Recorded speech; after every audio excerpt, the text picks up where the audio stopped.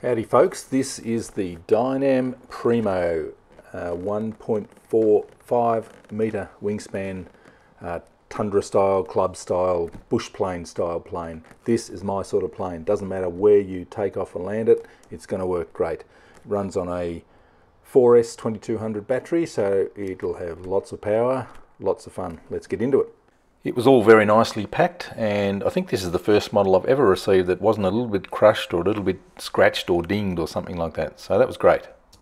Okay, let's have a look at all the parts. First of all, we've got some big wings, 1.45 metre wingspan, deep chord. They look about 9 inch or something like that. Let me just measure it.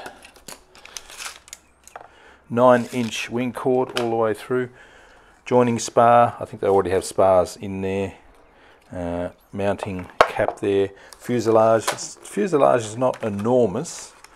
One thing I noticed, that's where the battery goes in, so you're sort of limited by the size of the battery. Might have to do some mods to get bigger batteries in there. I've only got 4S 3000, so that'll be interesting.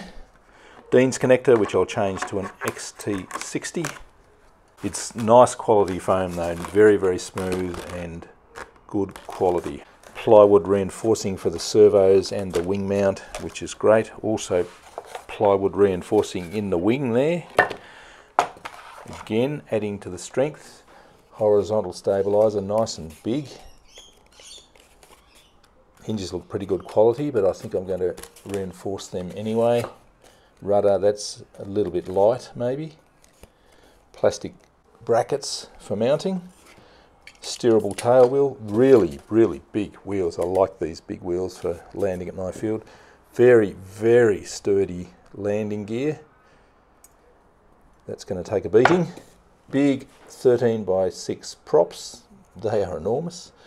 A little bit of mounting gear, some wire leads which I won't use, mounting plate, instruction manual, and some funky looking decals as well. Now this looks like a very easy build. They're giving us some glue, but I don't think you need it at all. Just all screws and bolts together. Everything is pre-installed. Good quality, tough Dynam control horns, I like them. Flaps with the mid-mounted hinges. They're a little bit slack. Fair bit of play in them. Ailerons aren't too bad. I'd like to tighten up that, I think. Okay, enough talk, let's get building.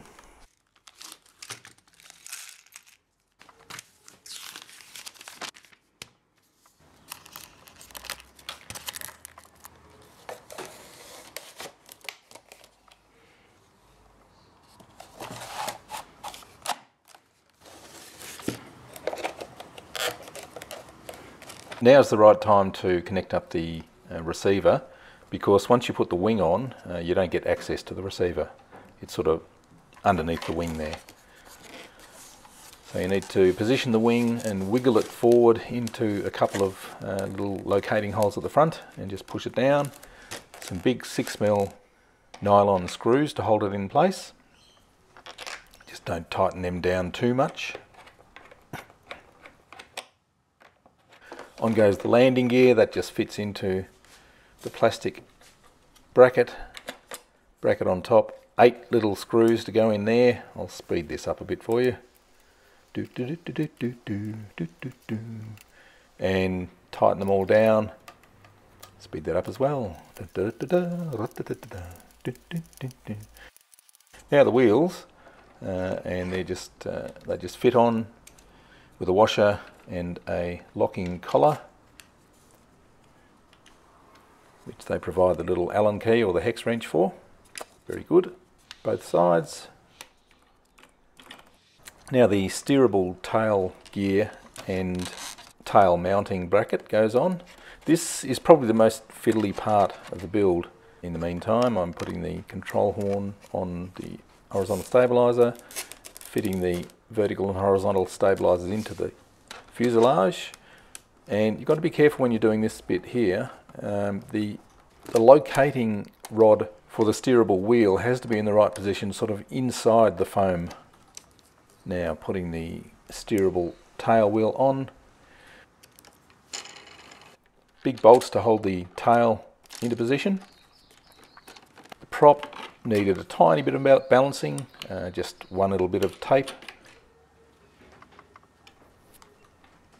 Now the time for the run-up test, and this is a bit scary. It's got heaps and heaps of thrust, and we got up to a maximum of about 37.5 amps, and it was pulling like crazy. So this is going to have a heap of performance. Now I just have to decal it up and we can go for a fly. Banggood are having a Christmas giveaway. So there's a link to the video in the notes. So go and check that out. Cameras, things like that. All you have to do is leave a comment in their video comments and you're in the running for the prize. Just make sure you check out the link in the notes. And the Banggood purchase link for this plane is in the notes as well. There's the Dynam Primo 1450 wingspan from Banggood. Flight video coming up soon. Thanks for watching.